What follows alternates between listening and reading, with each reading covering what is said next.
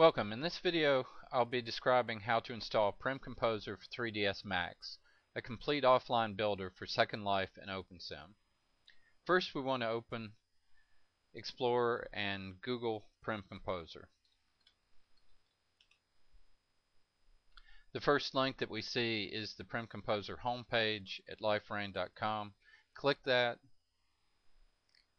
Now we're on the home page. There's several useful links here, documentation and support, and here's the link to the download page.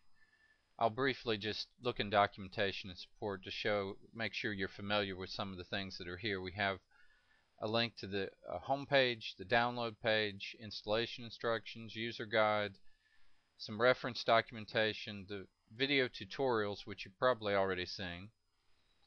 Then we have links to some of the support tracking, known issues, bugs, wish list. Here you can see a list of features that have been suggested that might be in future releases. Known issues are problems that are known and possibly workarounds for those. We also have links to the future releases so that you can see what releases are planned. And finally, a link to the Prim Composer support forums, which are an invaluable resource. The community's really stepped up and are helping each other a lot as people post their experiences and problems, and there's a real dialogue going on there now. I really appreciate everyone who's been involved, and if you need help, this is a great place to get it. These forums are the only places that I regularly monitor. So if you do have a question that you'd like to come to my attention, this is the place to do it.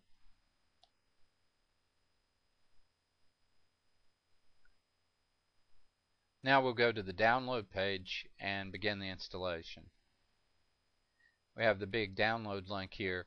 Also, I'd like to just point out that on the download page there's also a full version history showing every version of Prim Composer, when it was released, in many cases an blog announcement describing the features in that release, and then the track milestone, and also a list of bug fixes and features here.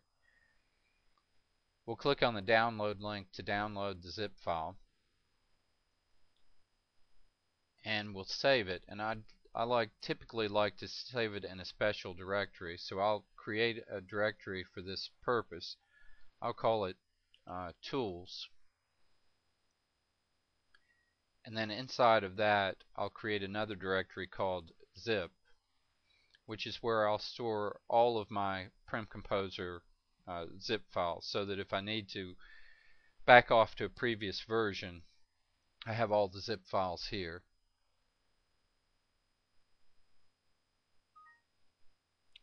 Now I'll open that folder. We see the zip file. This is the main zip file, Prim Composer, then the version number .zip. If we look inside that, we have 3 folders here.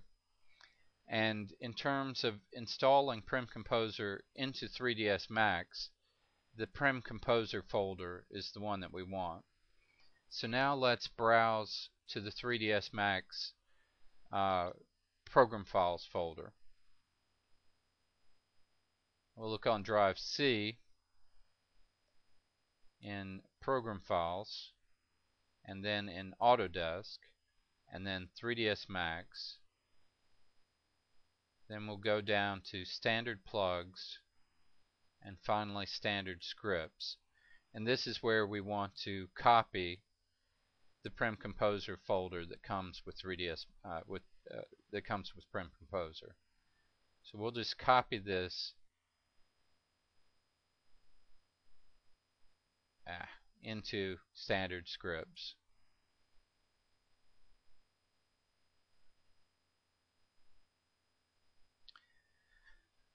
That's it. We've installed Prim Composer now. So if we restart 3ds Max,